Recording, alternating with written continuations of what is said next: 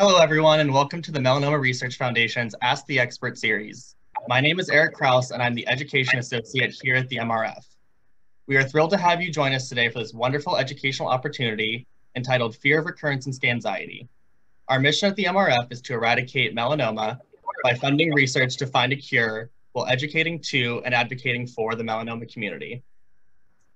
Education is critical for patients making informed decisions about their care. We are grateful to Eisai for their generous support of today's webinar and investment in the MRF's mission. Eisai is fueled by their human health care mission, which is guided by a simple principle. Patients and their families come first, and they have a responsibility to listen and learn from them. Eisai shares the MRF's belief that informed patients are empowered patients.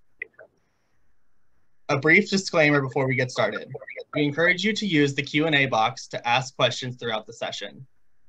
The information presented during today's session is for educational purposes, and any individual questions should be directed to your healthcare team. We encourage everyone to visit melanoma.org to learn more about the resources we have available. Also, this session will be available after as a part of our video library that you can share with others. Today, we are joined by an amazing panel to help us understand and navigate emotions that are common after a melanoma diagnosis, specifically surrounding recurrence and Scan-xiety. While everyone's specific situation will be different, it can be helpful to hear from others who understand the experience. Each panelist participating in today's webinar is an expert in the patient experience and navigating fears, anxieties, and other emotions that may arise during a journey with cancer. And the MRF is proud to partner with them to provide additional support to our melanoma community. Our first speaker is Karen, the Senior Director and Patient Navigator of the Cancer Support Helpline. She joined Cancer Support Community in October of 2019. She has 30 years of oncology experience as a social worker and practice administrator in university healthcare settings, as well as patient services, fundraising, and programs development in the nonprofit cancer advocacy space. At CSC, Karen provides clinical oversight of the Cancer Support Helpline and coordinates navigation services for patients and caregivers. Karen's full bio can be found on our learning platform. Thanks for joining us, Karen. I'm going to pull my slides up for a quick moment.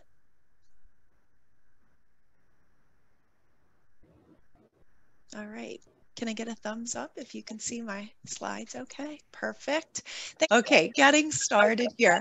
I was asked to talk a bit about Scan-xiety, and just generally speaking, so that we can all level set, Scan-xiety is thought to be defined as that pervasive worry when a cancer-related test is ordered, or even while we're waiting for that test to occur, during that test, or also while you're waiting for the results. So that really kind of an intense worry and concern. Most anyone who's dealt with a cancer diagnosis has this fear, as well as the worry that their cancer may recur. So we plan to address this tonight during the webinar, and also hopefully to assist patients, survivors, and caregivers in coping with this very widely spread experienced by almost everyone phenomenon. Okay. So first, let's take a couple of minutes to consider how cancer creates change. A diagnosis of melanoma creates changes in all kinds of aspects of our lives. All of us cope with changes in our daily life for sure, yet a cancer diagnosis can have a tendency to change many aspects all at once, and this can create heightened emotions for sure. The physical, the emotional work, I'm sure you can think of a bunch of other areas in which a cancer diagnosis kind of wreaks havoc and creates change that can make us uncertain. At the Cancer Support Community, we have a Research and Training Institute, and part of what they do is gather data and present it to really amplify the patient experience. And they do this through thousands of surveys every year. And they ask key questions about the patient experience. And this slide here really shows that almost half of patients that are diagnosed with a cancer are at risk for significant levels of anxiety. I mean, this is more than, the scan-related anxiety. I'm talking anxiety and at risk for even an anxiety disorder if it's not treated or addressed. So I feel like these other statistics are important, but this first bullet here I felt like was important to our conversation in this webinar. We also at Cancer Support Community look at disease site specific registries. So we take in information. For instance, this slide right here shows you some key facts learned from melanoma patients and caregivers. And here it shows that 56% of those surveyed on the melanoma survey were at risk for anxiety at a significant level. And this last slide from our survey just really shows some of those related concerns in the melanoma survey, just to focus in on one in particular that I'm pretty sure a lot of people can relate to. That is that 64% reported a moderate or serious concern about health insurance or money worries. At Cancer Support Community, we hear from a lot of people that that's their main the driving factor of their anxiety is, all right, I have all these changes. I have a plan in place to address the cancer diagnosis, and yet my finances are very at risk here, and that creates feelings of anxiety. So this is an example of how Cancer Support Community gleans the most important issues, and then we go in and create programs around these concerns. All right, so we know many experiences of high anxiety are related to some of these universals. So I'll just very quickly go through them. Certainly a cancer diagnosis can make us feel like we are the only ones dealing with this. It creates an unwanted aloneness that can contribute to emotional responses, whether it be anxiety or depression or distress of some kind. Again, I mentioned the financial burden already, and that's related to things as front line, as I don't have health insurance, all the way to I don't have money to keep my children in the activities that they were once doing because I'm paying high copays for medications, etc. So it's the full gamut. Some people do experience feelings of loss of hope or loss of control. And, that living with uncertainty, again, is a universal that really contributes to some of these emotional responses to a diagnosis. But these are common, right? So it's not to say we shouldn't address them, but also I think it's important, especially when people do feel isolated or alone, to say this, that these worries are quote unquote normal reactions to this roller coaster of an experience with cancer. I would like to talk about three very quick high-level descriptions of the mental health impacts of a cancer diagnosis that we tend to talk about a lot on the helpline. So I think it's important to mention these, and you can, of course, think of questions that you want to add in later about these. So cancer distress is a mix of anxiety and depressive symptoms that a lot of people experience. In fact, most people with cancer have an experience of distress at one point or another in their diagnosis, for sure. This can cause sleeplessness, lack of appetite, difficulty concentrating, difficulty carrying on your regular life activities. And although some distress is normal, about a third of cancer patients experience significant distress. And I think it's also important to note that only about 5% of people with cancer that have this level of distress even get or seek psychological help with this. So while, we can't say distress, we can't connect it to the cancer diagnosis directly, it can affect how we cope with a cancer diagnosis, and it can help, it can hinder rather our ability to follow treatment recommendations and go along with the program, be actively engaged in our care. So anxiety and fear are also common reactions to life experiences like cancer. And about half of cancer patients say they have some sort of anxiety.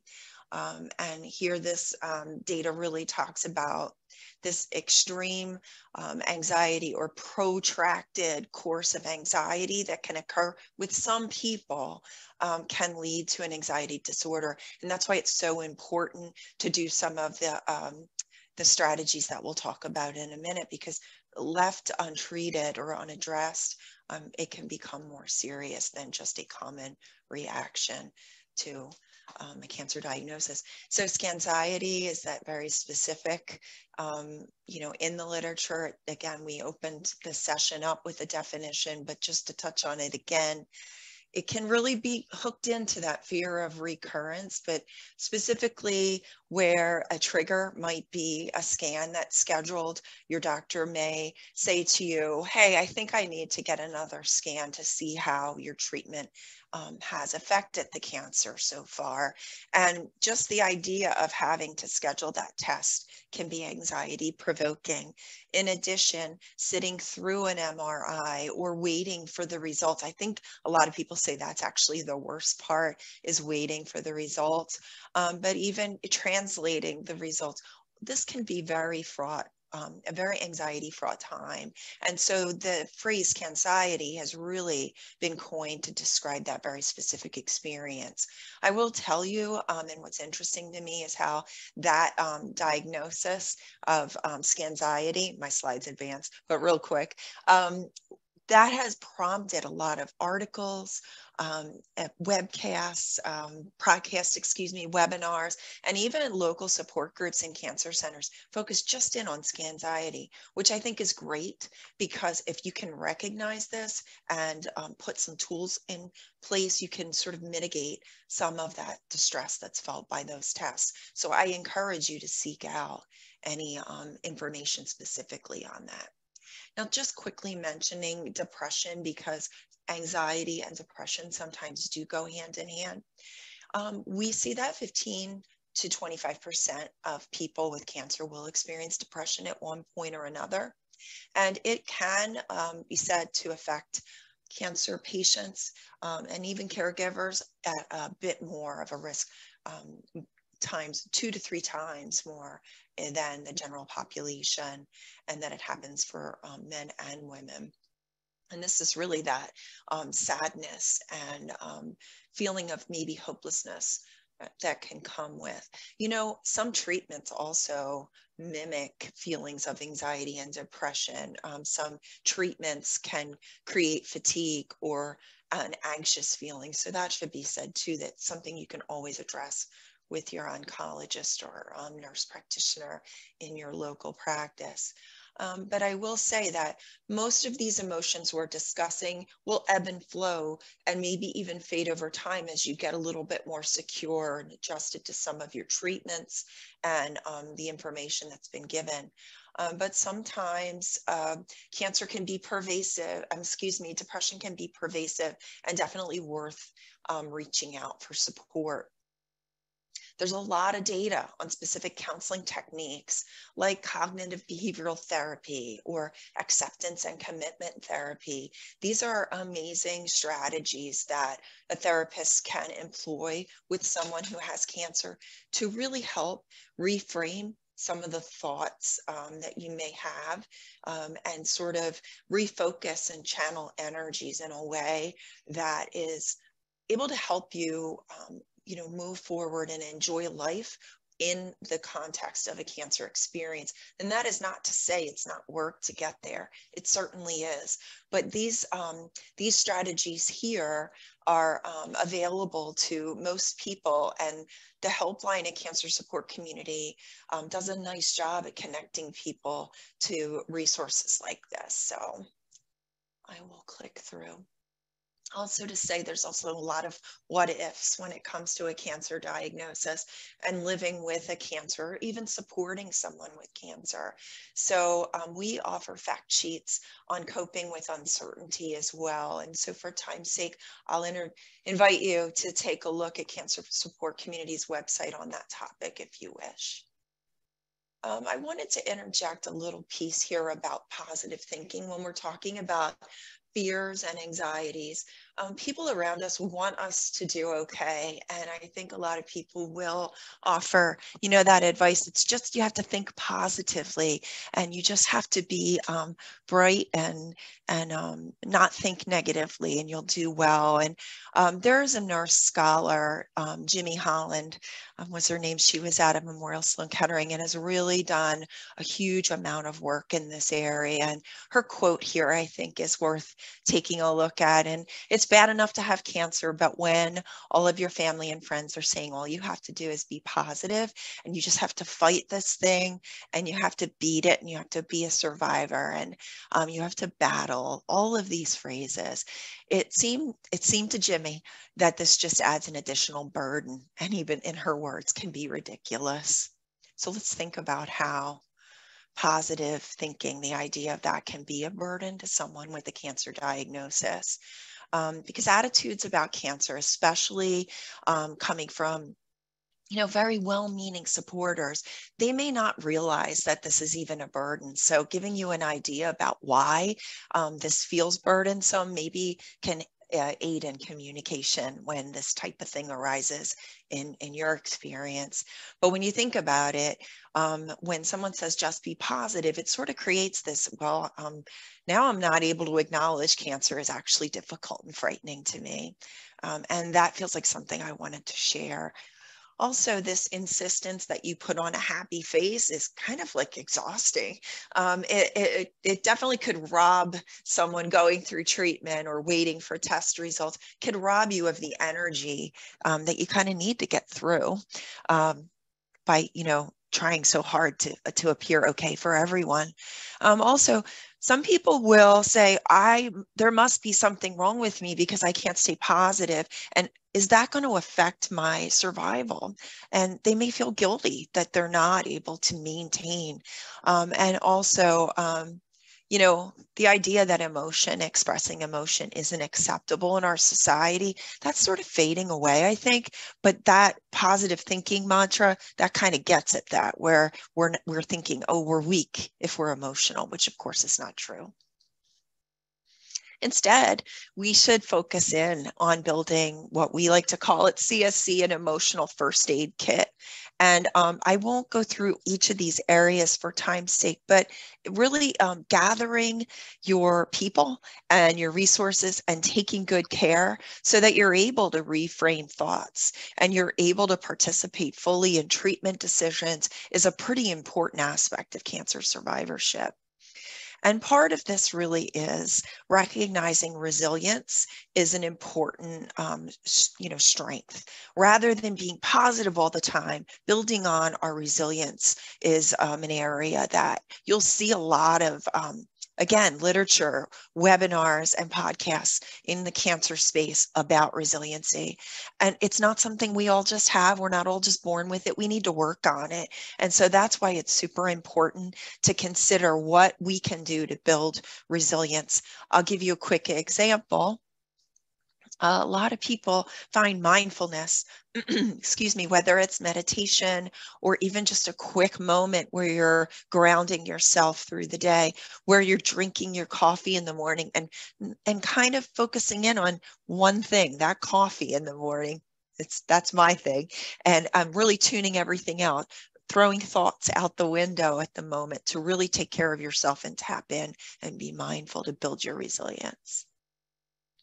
Also creating a team. So another way that first aid kit, it's to get your friends around, your family, and communicate about what you need. And you don't necessarily need a positive attitude, but you might need someone to just hear you out once a week, or maybe that night before you have that appointment, just to be a shoulder for getting that out and shoring up for the next day. You also might want to look for support around There's peer-to-peer groups that take place now over the phone, and you could talk to somebody else who knows what it's like firsthand to deal with melanoma and the treatments and some of that uncertainty. You can call our helpline, and of course, MRF is here to help, with your building of resources and your strengths and information.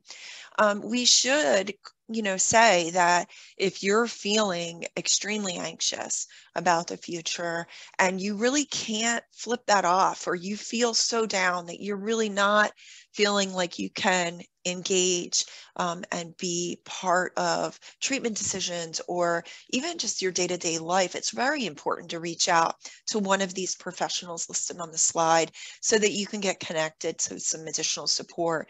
Because just because these things exist, anxiety, depression, distress, doesn't mean that you have to live with them. These things are treatable. Okay, and again, if you feel severe worry, I feel like you're worrying more time than not. I think that's an important thing. Not great days, where you just haven't had a good day in a row, several in a row, then you're wanting to tap into some supports, whether it's calling an organization or reaching out to your social worker, doctor, or nurse. I mentioned the helpline a couple of times, and I just want to put it out there. That's where I'm from.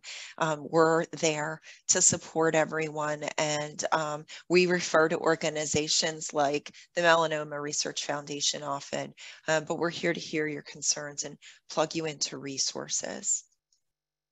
We also have My Lifeline, which is a great platform to reach out to other people on discussion boards, and also a way to keep your own chosen curated group of supporters informed about how you're doing. So you can go to mylifeline.org and check that out as well. And I just want to say that above all else, the cancer support community does not want people to experience cancer alone. And that's why we're community. And we definitely invite people to reach out and get support and education. And again, I'm so grateful to be a part of this important panel. So thank you for the invitation and for your kind attention. Thank you, Karen. That was great. Karen will join us again in a little while for our Q&A session at the end. Next, I would like to introduce our patient panel. This panel will have 4 melanoma survivors who will be able to speak to their experiences of navigating fears of recurrence and Scan-xiety. Thank you, thank you to all of you for joining this evening.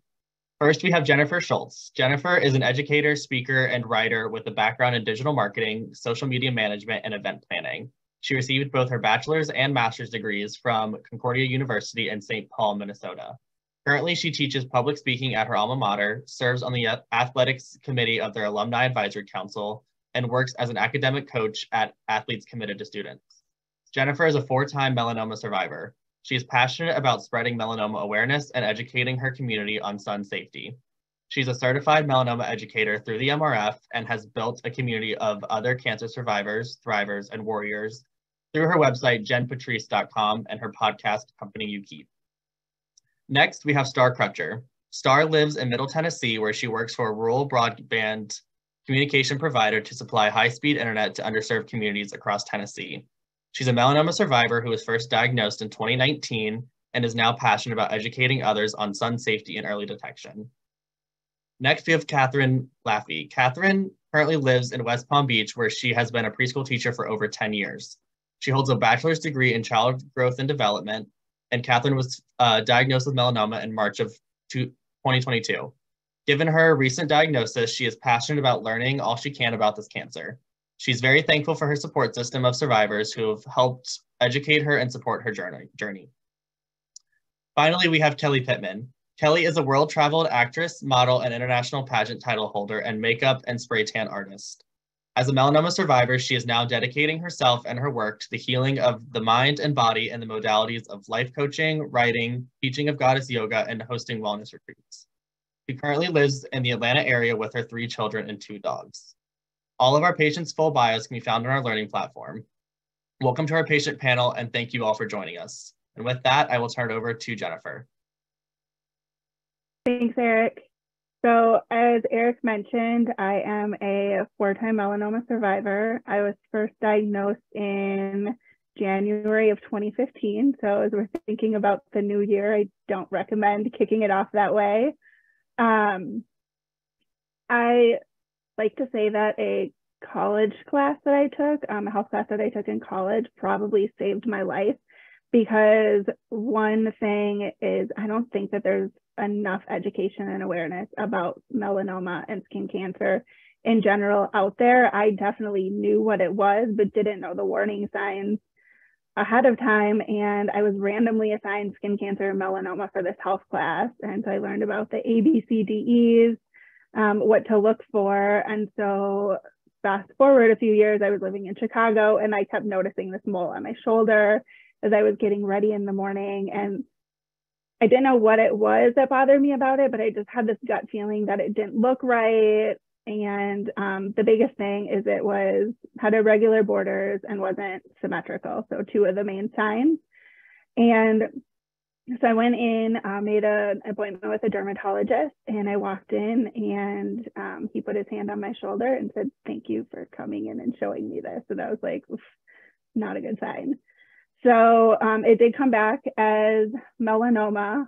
Luckily, we found it early. I was stage 1B. Because I was 1B and they felt like it was growing pretty rapidly, I did have lymph nodes removed for testing, and it hadn't spread. And the whole process of that, maybe from finding out that I had melanoma to my actual surgery to remove it, went really fast. It was about 10 days, and then it was over, and I was on the other side, and I was like, I hadn't even processed it, didn't really even know what had just happened. And I'll get a little bit more into that later, but I made it to 5 years with no recurrence. Had a big party to celebrate 5 years cancer-free. I had that marked on my calendar and was something I was really looking forward to celebrating. And that was January of 2020. So a lot of things were to come shortly after that January, but one of those was a couple of months later, I found out that I had a melanoma in situ. Again, the 3-month skin checks that I was on were doing their job. We caught it early, and I was like, okay, the treatment plan is working.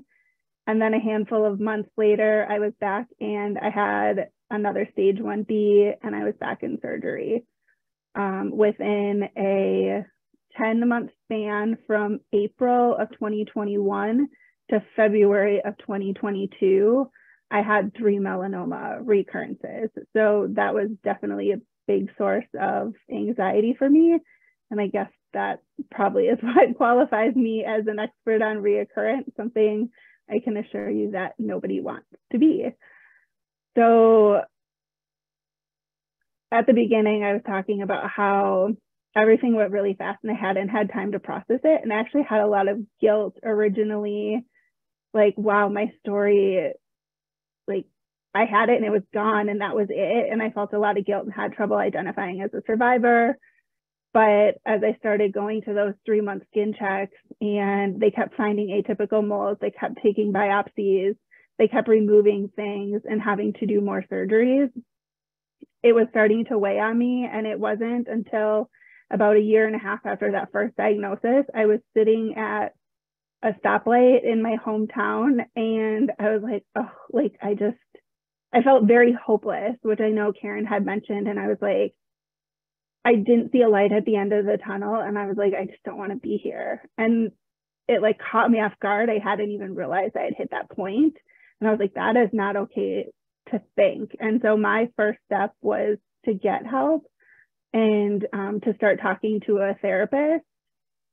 I had so much fear going into those skin checks. There were times when my dermatologist would come in and say, you know, how are you doing today? And I would just burst into tears. And I can't believe no one didn't ask before, like, how are you really doing? Do you need to speak to somebody? And so those were the two biggest things. Almost when it came back, it was sort of that sense of relief. I had such a big fear of it coming back that obviously I would never want my melanoma to come back, but it was almost like I knew better how to handle the treatment and that aspect than to live with that fear hanging over my head. And Another thing that I've done, I've really connected with other melanoma survivors, which obviously is what we're doing here today. One of the biggest things I think with cancer and melanoma is we feel very alone, and connecting with other people that get it and understand and make you feel seen has really helped. It helps you know that your feelings are valid and what you're going through is not abnormal. And then I also joined a support group for AYA survivors. I know we're going to talk a lot more about this later, so I want to make sure that we have time for people to get their questions in. So I'm going to hand off to Star to share her story. Hey there, y'all. Thank you for having me, and thanks everyone for joining. I was diagnosed with melanoma back in 2019. I was 31, had never been to the dermatologist before, but I had a mole appear on my leg about 6 months prior to my diagnosis, but at that time I kind of brushed it off, unfortunately. So 6 months went by. I was at work one day. I got on Google. I just happened to scratch my leg where that mole had been. And it's kind of not in a spot where you can easily see it. So it kind of reminded me that I had that mole there that had never been there before. So at this point, I get on Google and I'm like looking at all these different images. And one of the signs is a new or changing spot. So I start freaking out. I call my mom from work. I'm like, you got to make me a dermatologist appointment. I had never been before. So she's calling around everywhere, trying to find me an appointment. Luckily, she did. Went there. They removed it. My dermatologist thought it was nothing. And then I got the call a couple days later that I needed to come into their office. And I'm like, they left me a voicemail like, we need you to come in. We've went ahead and made you an appointment. At this point, I'm at work and I'm like, it's got to be bad if they're going to make me come in. So called them back. They were able to get me in the next day. And it turns out that it's pretty bad, but they're going to send me to a surgical oncologist. So I went there 2 days later. He scheduled the surgery the very next day.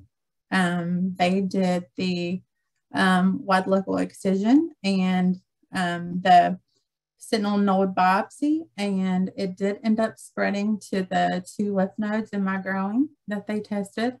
So then I started immunotherapy. I did immunotherapy for 13 months. I was able to tolerate all rounds of the immunotherapy, thankfully. Through treatment, thankfully. I didn't have many side effects at all.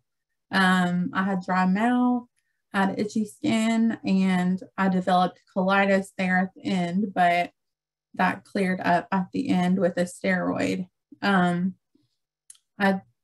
There for a long time, I wasn't too concerned with scans or anything like that. I was just trying to stay positive, focus on what I can control versus what I can't control. But this past May, I had a lymph node in my arm, under my arm, which was a very distant lymph node from where my original site was. And they were like, you know, we want to get this tested. We're going to send you back to your surgical oncologist. So he was on vacation at the time. So this was in May. So finally get an appointment with him in June. And he says, okay, let's do an ultrasound. Went for the ultrasound. He then confirmed, okay, we need to do a biopsy. So we finally scheduled the biopsy. That was pretty scary. They had a needle about this long under my arm.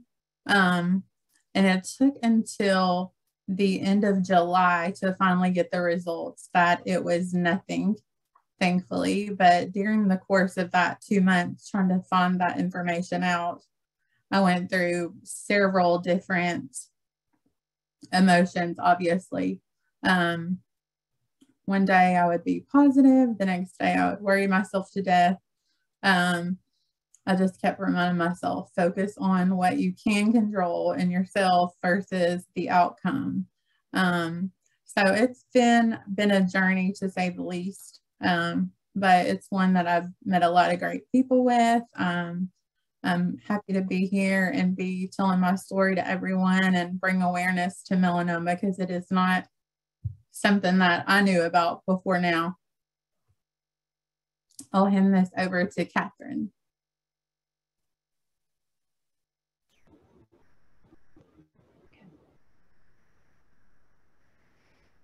Can you guys hear me? Yeah, you're good. Okay, I think I have a little bit of a lag still. Can you hear me now? Yes? Okay. Anyway, I'm Catherine.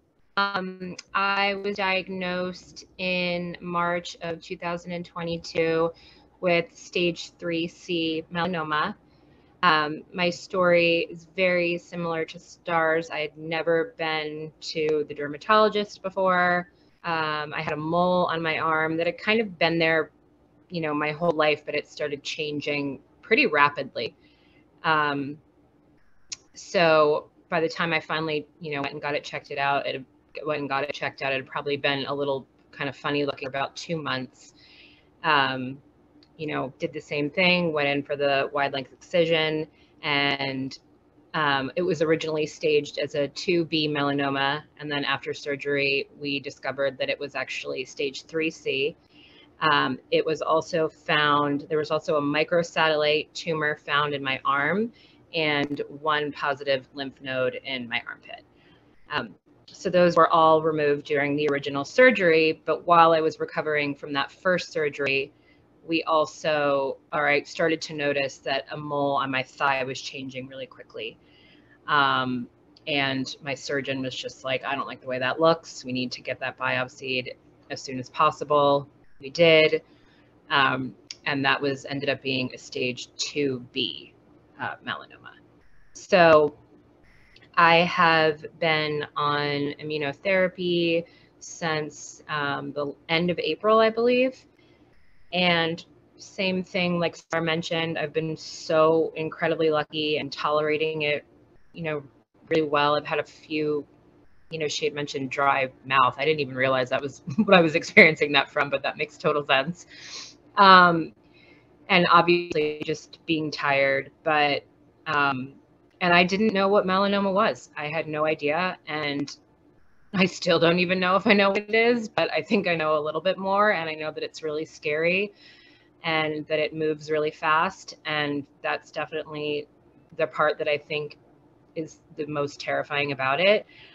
But the people that I've met through all these different support groups and everybody that I've met, I don't know why everybody that has melanoma is cool, but they just are. Everybody's just been really incredibly just sweet and supportive. And yeah, I mean, it's just nice to know that we're all here for each other and here to support each other. So I'll save more of that for later and pass it off to Kelly.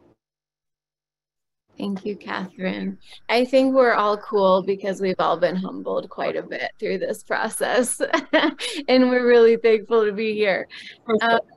Yeah, so I was diagnosed last November. Thankfully, my middle son needed to go for a check at the dermatologist. He has a lot of moles. And I was like, well, as long as he's going, I might as well, you know, get checked out as well. Thankfully, I did. And thankfully, I advocated for myself because the mole that ended up being the most problematic, my dermatologist was like, I think it's fine. And I said, I think it's changing. And she's like, I think it's really okay, but if you want me to take it, let's just go. I'm like, just take it. I don't care about scars. Let's just go ahead and take it. Ended up having 2 melanomas found that day. And so I had surgery a week later. I go quarterly for checks, and I've had to date, other than those first 2, 19 more biopsies sent, and 2 of them have been normal.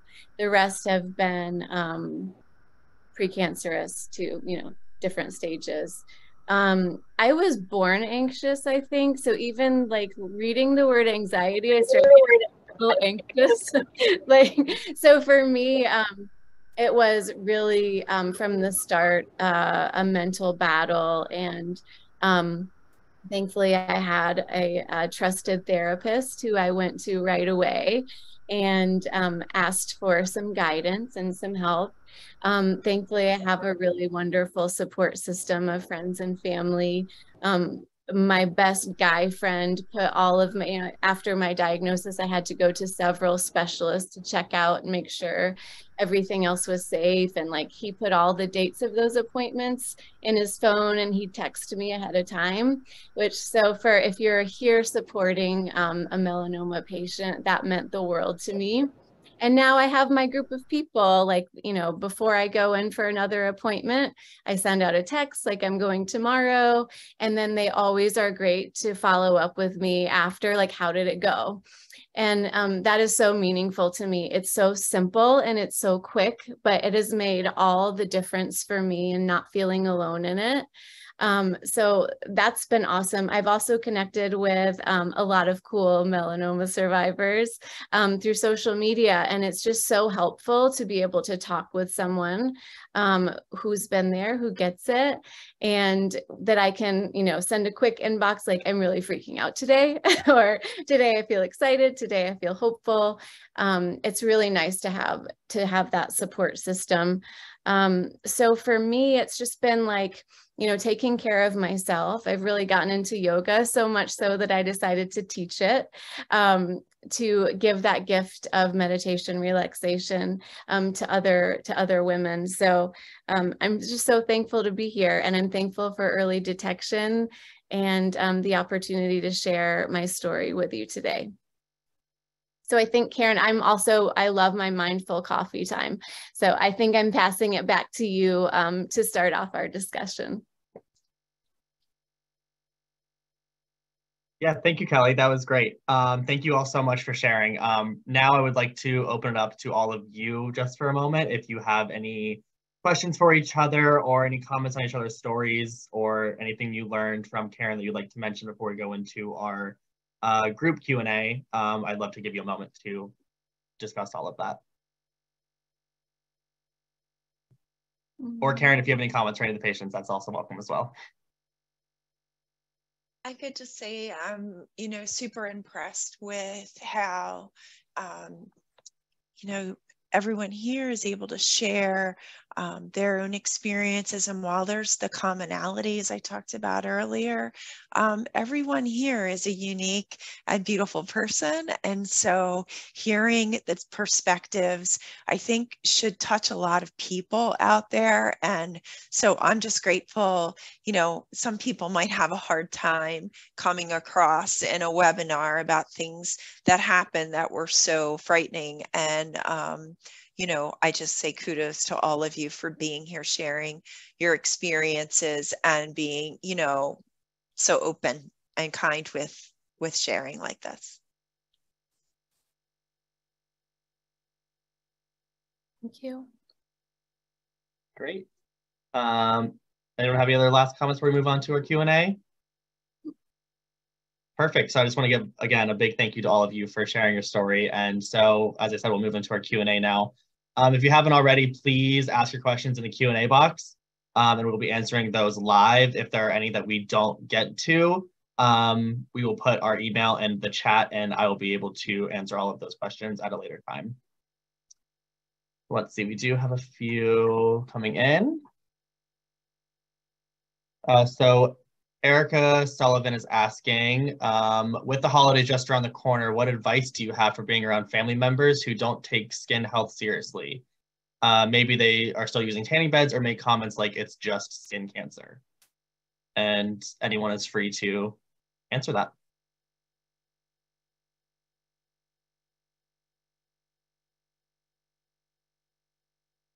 It's funny because I think Erica's talking about my stepdad, not intentionally, but so I actually went to Arizona in, I think it was March. It was March or April with my mom and my stepdad. And I mean, I knew that my stepdad loved the sun and stuff like that, but I didn't realize how maybe painful or hurtful it was going to be when, so I live alone, I'm single. And so, especially when I've had these last 3 melanomas, which have been very recent, I've gone and stayed with my mom and my stepdad afterwards. A lot of mine are on the back where it's hard for me to reach and do wound care and stuff like that. And so he's seen me through a lot of my worst in the last 2 years. And we get out to Arizona and he goes and lays by the pool. He doesn't have a hat on, he doesn't have a shirt on, and he doesn't have sunscreen on. And we're in like Phoenix, Arizona. And my mom and I have had a lot of conversations about it.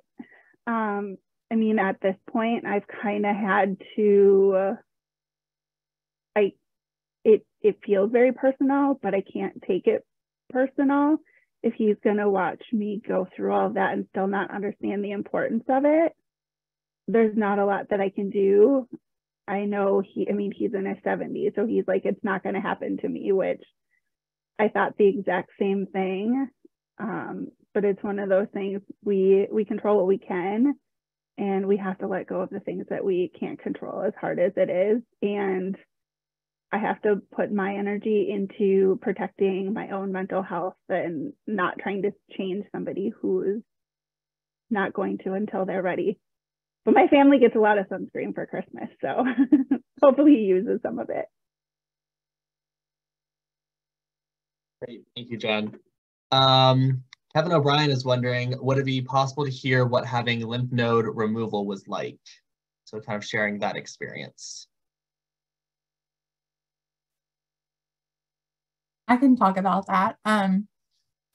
The lymph node removal in my growing, it was very close to my surgery site on my leg, obviously. So it didn't affect me much. I was obviously, more cautious, with my movement and what I did with my leg at that time. But it was very, very minimal, no pain, nothing like that. It was very comfortable. The lymph node biopsy under my arm, it wasn't removed, thankfully, because it wasn't anything, but the biopsy for that, they numbed it. The worst part was seeing the needle on the ultrasound screen go into your arm. But I had a pretty good experience with my surgery, so wasn't a big deal breaker that I had some lymph nodes removed. Great, thank you, Star. I was going to say my experience was slightly different. So they removed my lymph nodes when I was under having the actual melanoma removed. And so we had to do lymph node tracing in advance to know which lymph nodes to remove to test. And honestly, the lymph node tracing was probably one of the most painful parts. You they inject a dye that burns. The closest thing I can describe it to is like extra painful lidocaine being injected into the area. So it kind of almost feels like that area, it's like a burning sensation sort of as it goes in, and then you just have to lay still while it travels until they can take pictures. And then afterwards, the actual recovery overall was definitely, I would say, less uncomfortable than the actual melanoma removal. Yeah, I had the same experience as you, Jennifer. They had to do the, it's a little scary too, because you're going into like nuclear medicine, I think is where they put you. The shot they do in the areas to lymph node mapping are definitely uncomfortable. But I mean, it is what it is. It's not terrible, but the other removal is a fine needle biopsy, I think. Is that the one Star had? I think it's called a fine needle biopsy. Yeah, that's it. Great, thank you all for sharing. Catherine Weller is wondering if anyone has had experience with some people withdrawing from you after cancer diagnosis, and would you be able to address that? It's hard to not take it personally. I had that happen in my life with someone who was really special to me, and that was really hard. And I just had to give myself space to feel sad about it and talk to my inner circle about how that was painful. And then after giving myself space to feel those things, refocusing my energy on all the people who chose to stay. And those people will forever be so special and important to me because they didn't have to, and they still chose to. And so, yeah, and I think I have moments where I feel sad about the loss, or, losing a few people, but the people I've gained or who've really stepped up in new ways have brought me so much joy and comfort. And I'm so, so grateful for them. So I try to focus on that. But like in the presentation, like Karen said, it's impossible to stay positive and focused on the right things all the time. And that is okay. We just have to be gentle with ourselves. And while I can't say I'm thankful for melanoma, because I definitely am not, I'm thankful for some of the ways that I've learned to go about life since, which is very, very gentle to myself first, which has allowed me to be more gentle with other people. But yeah, I think for me, just focusing on when I can, all the beautiful people who've stayed, that's been really cool. Great, thank you, Kelly. Judy Palmer is wondering how you all go through daily life without feeling paranoid. So maybe anything you do to kind of help that if those feelings do come up. Oh, do we? Correct, yeah. Oh, we do? We do go about not paranoid? I'm just kidding. I'm sorry, the question. I was being sarcastic. Yeah, someone else can answer that one. I was gonna say, I definitely have a lot of paranoia. I think over time it gets a little bit easier, but I've had a lot of feelings of hopelessness because, I was diagnosed in 2015, and since then, I wear sun protective clothing, I avoid peak sun times, I pay attention to the UV index, I wear sunscreen every day. If I am by a pool, I'm the one under the umbrella, and it still came back 3 times in 1 year, and you just don't,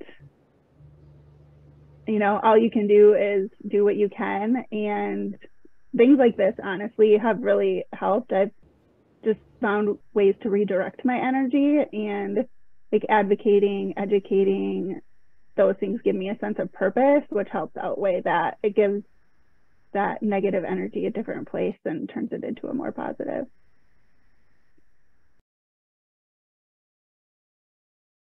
Great, thank you.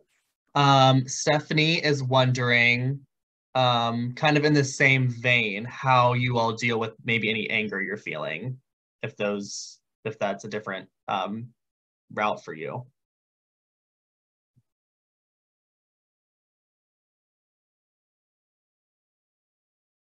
I experienced a lot of anger after my last checkup, which was a couple weeks ago. I had a few more biopsies sent, and sure enough, they all came back really bizarre. And I just was angry that I'm like, why does this keep happening? And I started questioning so many things, and I just did what I've been doing. I just go to my therapist and I go to my people, and thankfully I have safe people that I can just admit, like, I'm just angry about this, and really got into my yoga practice a lot during those days and just worked on letting go of it over and over and reminding myself, like, it makes so much sense that I'd be angry about this. It makes so much sense that this makes me scared. It makes so much sense that I would feel these ways because of, what it is that I'm battling, that we're all battling. I think just acknowledging that it's okay to be angry or sad or whatever you're feeling. We're probably going to feel a lot of emotions, and they're going to change, but they're all valid and they're normal. And sometimes that's the hardest to give yourself some grace over. Great, thank you. I'm sorry, Eric, I was just going to say, as a reminder too, if you're feeling that the anger and just feeling very overwhelmed where you're not enjoying anything in your life, you're finding yourself isolated and not interacting, that's, you know, definitely the time to reach out and not go too far in. So that's when you get to your people, like Kelly said, and definitely your oncologist, the nurse, a social worker. If you don't know who that is at your center, asking probably the nurse, asking them, you know, do I have a social worker to speak with? I think is a really good way to start to see if you need or should connect with some of those therapies that we talked about, the cognitive behavioral, the acceptance commitment therapy. These are tools for you, and they're proven to help with the coping. So I just want to throw that reminder in there too, because it's absolutely normal to feel angry, and it's, but it doesn't have to be every day, and it doesn't have to go on and on. So thanks. Thank you, Karen. I know we are running out of time here, but we have one last kind of 2 questions. Have any of you had genetic testing to see if you're susceptible to other cancers, or do you have a family history of melanoma?